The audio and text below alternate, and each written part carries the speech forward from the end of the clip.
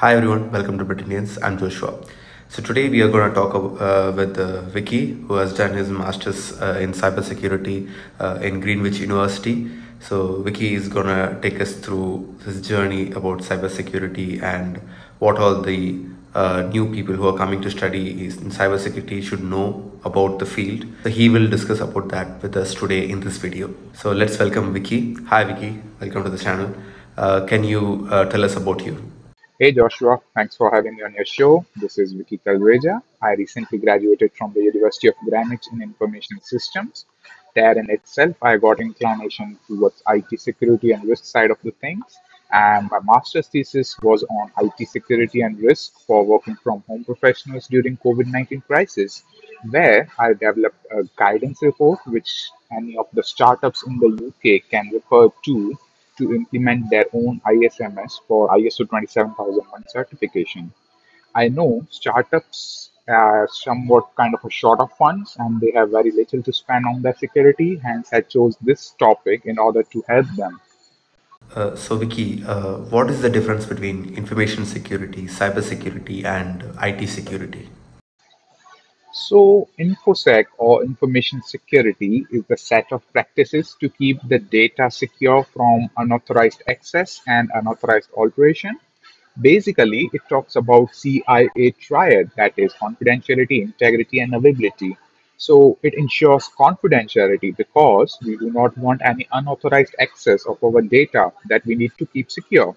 Integrity because we do not want any unauthorized alteration of our data, and availability as we want our data to be accessed at all times without any fail. Now, here, the data that we are talking about can be of any form. It could be of physical form as well as of the digital form. So, when we talk about the physical form, we are talking about the hard copy of the data.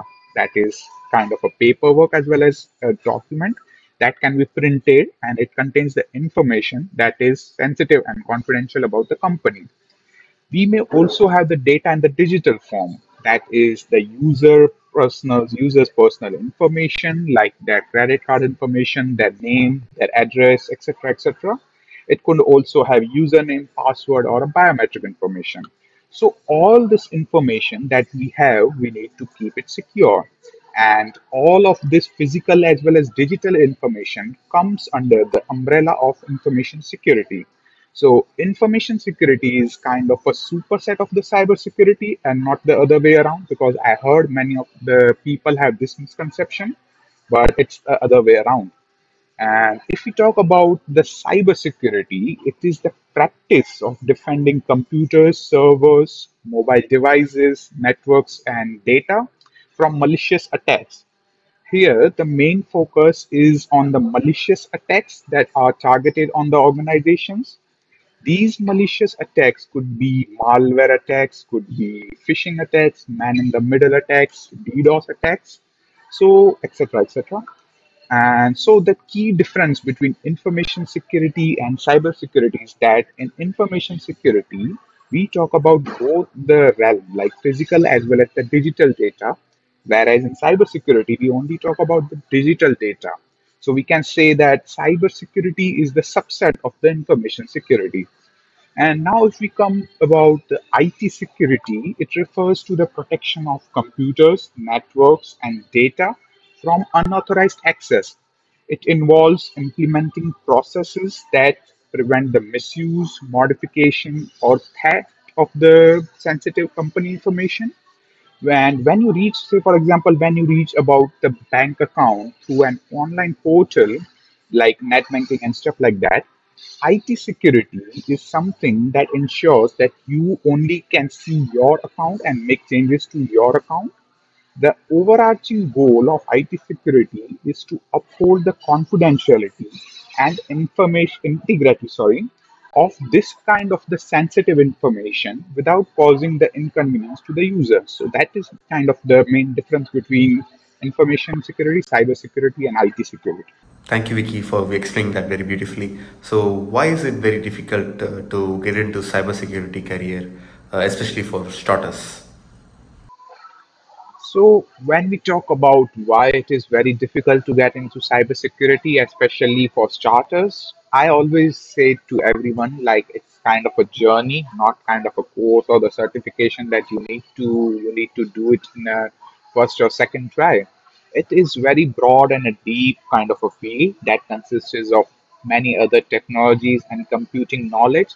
And significance here is like we are dealing with the security of an organization. So if we talk about from the point of view of an organization, they would any day prefer someone who has already experience in the cybersecurity community and is kind of a jack of all trades, knowing a number of tools, permutation and combination, and which is very difficult to be master here, to be honest.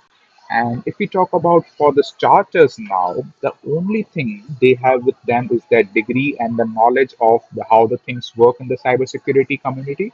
And here we are talking about fresh graduates coming out of the colleges. They unfortunately do not have hands-on experience, which is the most important criteria for some of the established companies out there. What I would only like to suggest here is to get the hands-on experience on the tools used in the cybersecurity and practice those using the platform called Try and Hack Me, Hack the Box, and Blue Team Labs, etc., etc. Brush up your skills and get some certification. Build up your profile, which is very important on the platforms like GitHub and LinkedIn, and start applying. So that is the only thing I would like to suggest over here. What are some of the entry level jobs that you could help someone to get started in cybersecurity? Can you tell us about that? So when we talk about entry-level roles, there are a couple of them for the cybersecurity, like GRC, which is nothing else but governance, risk, and compliance. And if you want more details on GRC, I highly recommend to follow Jared Auger from the US because he's like a one-stop solution for GRC and related stuff. And information and security analyst is also there, which heavily involves ISO 27001 and ISO 27002 standards and ISMS in general.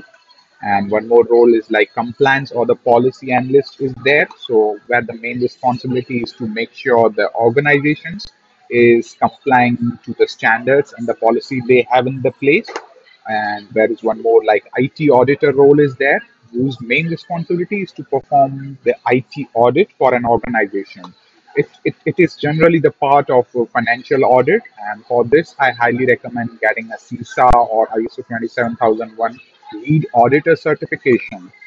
And CISA is generally provided from ISACA, so they can check it out.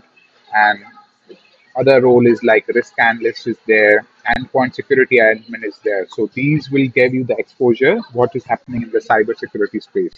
Thank you, Vicky, for that. I hope many people will be like messaging LinkedIn for all of these. I hope you will share your LinkedIn ID at the end of this. So, what is the importance of training in cybersecurity world? Now, data-backed 95% of security breach is a result of a human error. If an endpoint user of a particular system is not trained on cyber hygiene, the company is still be vulnerable to the compromises irrespective of tools that they have in place. Now, what I mean here is one might have the state-of-the-art technology or tools with them to protect their infrastructure, but if their endpoint system user is not trained enough on cyber hygiene, they might just go ahead and click on any of the malicious link that they have received from text or the DM, or they could just go ahead and visit any of the website which they should not visit at the first place, or just download anything by mistake. So no matter how good of tools that you have in place with you, you still would be highly vulnerable to the breaches unless you provide proper training. I would highly suggest training to endpoint user as a foundation or the basis of any security implementation for the companies. Yeah. Also, there are some scams, as you're a cybersecurity professional, I'm just asking you, like, can you tell us about some of the scams that you have experienced yourself as an international student in the UK? So, for the new students arriving in the UK, currently there are some scams going on named HMRC scams, where they directly call you up and tell you that you have X amount of tax pending impersonating tax officials, and it is one of the most common among students, and I don't know why most of the students fall for it, and they are just kind of scared once they got such calls. Secondly, there is one more popular scam going on Instagram, social media, which is a part of a doxware attack. In here, what happens is, like, bad actors on the internet, they will just follow you up, have some conversation to gauge up your depth and knowledge, and access your contact list, morph up your picture with some naked person in not so good situation, and they just try to threaten you up to provide X amount in form of Bitcoin. Mostly young people falls for it. And next up in the list is impersonating being your bank. It is like so and so device has logged in from so and so location, call on this number, provide this reference number if it wasn't you. Typically this scam is run during the middle of night, where people can almost get into shock once they realize any of the person has been logged into their account. So what they do next is they just click on the link or dial up the number, and once they dial up, they will be asked to provide CVV number. Once they oblige, next thing they know is, like, all the money they have in the account has been siphoned off. So my only advice to anyone is, irrespective of if they are students or not, please do not click on the random links unless it is coming from your known source. Secondly, use social media with utmost caution, because it leads to social engineering attacks. Moreover, since we are talking about social media, enable multi-factor authentication wherever it is possible. It reduces your possibility of being compromised to almost 90%. And thirdly, if anyone is representing from government, they won't contact you on your phone via phone call or a text. They will simply send you an official formal letter to have the traceable conversation. So please don't fall for such scam. Thank you, Vicky. Thank you for all your insights. I really enjoyed because I didn't know much about the cybersecurity, so I wanted someone like you to guide the students. So thank you so much for this video, and I hope it was useful for all the students. So yeah, thanks for having me, Joshua, here. It was really my pleasure to just translate what are my learnings, and I hope my learnings will be helpful to your audience as well. And yeah, if anyone wants to reach me out, LinkedIn will be the best platform. So I will share my link of the LinkedIn, and you can share it in the description if you. Thank you, Vicky. I will definitely post your LinkedIn link in the description. So guys, if you have any questions, you can click the link in the description and check out Vicky's profile, and you can always message him. So don't forget that. Also, all the best for your journey in cybersecurity. Thank you, Vicky, and thank you everyone for this.